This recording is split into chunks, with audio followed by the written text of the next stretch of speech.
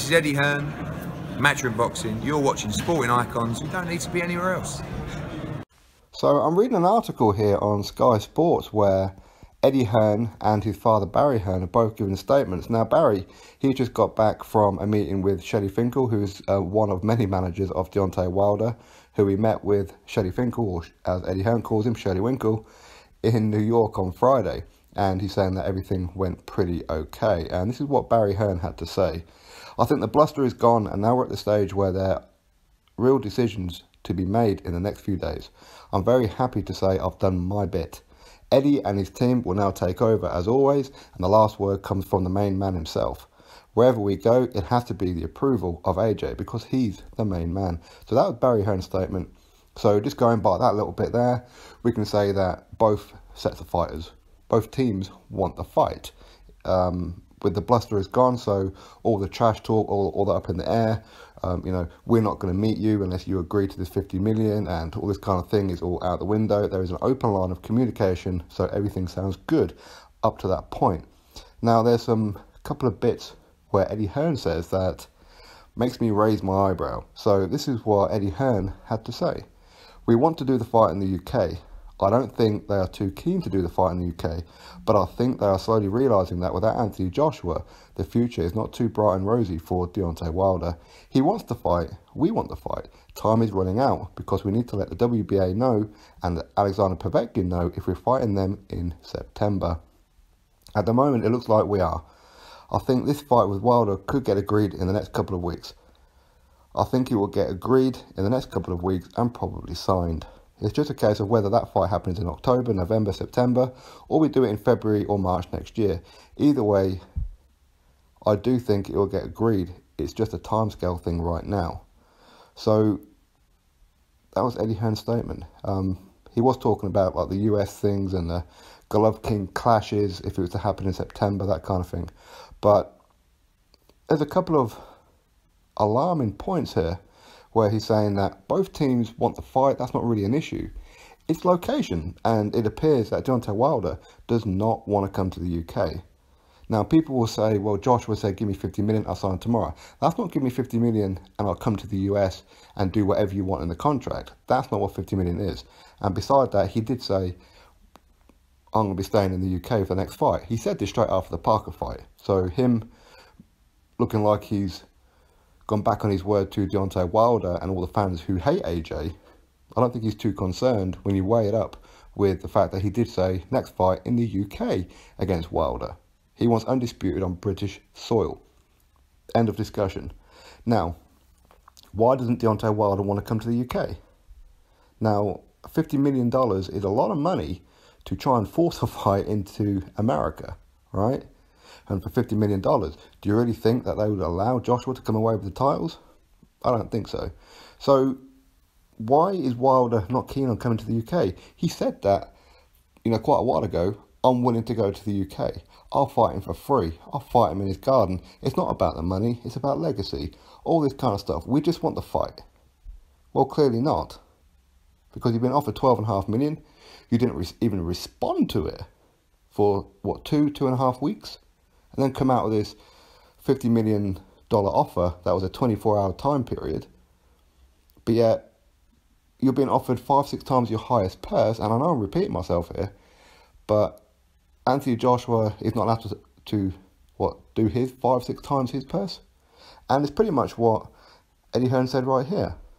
That Team Wilder, or Wilder himself, is slowly realising that without Anthony Joshua, the future is not too bright and rosy for Deontay Wilder.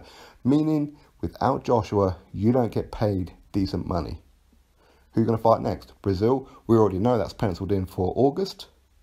So, how much are you going to get for fighting Brazil? Would you get more for fighting Brazil than you did for Luis Ortiz in your last fight, in your 40th fight, 2.1 million? Would you get more than that to fight Dominic Brazil? Maybe, but unlikely, right? Are you going to get anywhere near 12.5 million to fight Dominic Brazil? No. Are you going to find 12.5 million to fight anybody? No. Are you going to 5-6 times your purse to fight anybody? No. Is Joshua going to go get 5-6 times his purse? No, he's not. But Wilder is being offered that Joshua is not being offered that. So, I mean, if somebody offered Joshua 5-6 times his purse, as much as I want the legacy fight in the UK, first time undisputed on British soil, I'll be saying, Joshua, man, they're offering you 5-6 times your highest purse. Go to America, man. Screw legacy. Go take the money. Because $50 million for Joshua is not life-changing money. He's already got life-changing money. Any money he gets now just sits in his account and just tops up. That's all it does now. Okay, he's already got enough money to go out and buy whatever he wants. He's earning 20 million plus pounds per fight now. Against Carlos Takam, he earned 18 million pound. Against Joseph Parker, he earned 22 million pound. Against Povetkin, will he earn more than 22 million pound? Quite possibly, especially if it's going to go to purse bid and he gets forced to go to Russia. Again, people say, well, why is he going to go to Russia rather than go to America to fight Wilder? Why is he willing to go to America to fight Jarrell Miller, but not go to America to fight Wilder? As I said before, because it's not undisputed. There's a huge difference, undisputed on British soil. So how much more money is he really going to make? So if he's making 22 million against Parker, he may make around about the same, maybe a little bit more for Povetkin, especially if it goes to Russia, because Ryabinski will bid stupid money for it, no doubt. So that could happen. And against Wilder, how much will he get to have this undisputed on British soil?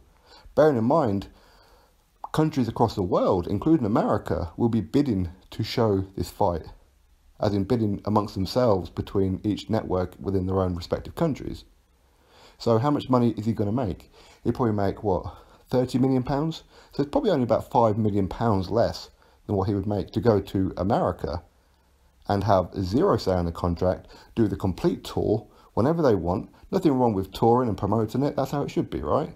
But he has no say on the undercard, no say on anything. So for £5 million, even £10 million, he doesn't need it. So the fight is in the UK. So all this $50 million talk going to America, this is water under the bridge now, it's done. Wilder, why are you not coming to the UK? Why are you scared? If you're that confident of knocking him out, and you said it's not about money, it's about legacy, you're fighting for free, all you want is the fight, right? So sign for the fight. Come fight him now. Why risk it against Dominic Breazeale? I believe Wilder will wipe the floor with Dominic Breazeale. But you never know, do you? I believe Joshua will wipe the floor with Povetkin. But you never know, do you? I want to see Joshua versus Wilder. That's what I want to see. The only other one that I would rather see, again from my own personal bias point of view, would be Wilder versus Dillian Whyte. But that ain't going to happen because Deontay Wilder doesn't want Dillian Whyte. He's afraid of him. He's made that abundantly clear. So now he's afraid of Joshua. Clearly. So he's gone back on all his word. But people want to say Joshua went back on his one word for 50 million, even though he'd already promised the UK fans he's going to stay in the UK for this fight. So he's not really going back on his word, is he? Wilder is. Wilder hasn't even cleaned up domestically yet. Not Miller, not Breazeale, not Charles Martin, not Andy Ruiz Jr. The only one that he has beaten is Eric Molina. What about the rest of them? Cherry picking. He's afraid, is what he is. He's afraid to come to the UK. Maybe because of all the slanderous things that he said about the UK. Maybe. Maybe that's one of the reasons that maybe he feels he won't be welcome. But he will be welcome because you're giving us a fight. All this will be forgotten in the midst of this fight. And if you win, then you win. Congratulations. You take the belt back to America. You have a rematch, earn even more money. But again, it's not about money. It's about legacy, right? So take the damn fight. What's the problem? And people say that Joshua should travel. Well, Josh has only had 5 defences of his title and unified twice and fought a mandatory and fought an all-time great in Vladimir Klitschko, which of course was for one of those unifications. Has Wilder had any unifications in his 7 defences compared to Joshua's 5? No. Has Wilder travelled outside America as champion? No. So what's the problem? Why are people saying Joshua should travel? Why isn't Wilder travelling? Joshua isn't getting paid 5-6 times his purse. Wilder is. It seems to me Wilder don't want the fight. It really does. He's coming across as a little bit of a coward. Going back on his word. Remember, it's about legacy, not about money. You're fighting for free. Remember this. Plus many other things I could throw at it. All I want is a damn fight. Give us the fight, sign the damn contract, come over. I'm not saying that you should allow yourself to be screwed. I'm not saying that you should definitely accept 12.5 million. You should, because of the amount of money that it is compared to what you usually make, because you need Joshua to make this huge money. Joshua doesn't need you to make that kind of money. Big difference. So, yeah, maybe try and get a bit more money, try and get 15 million. Hell, ask for 20 million. Maybe you'll get it. Either way, sort it out. How long does it take? Stop stalling. If you want Brazil, come out and say you want Brazil. If you want to fight Joshua after Brazil, fine, just tell Eddie Hearn. That's what I want. I want to fight Dominic Brazil in August, and then I want to fight Joshua in December, whenever. At least we know when the fight's going to happen. Because right now, if you just accept fighting Dominic Brazil, and we're still going to be hanging. Like, okay, is this fight ever going to happen?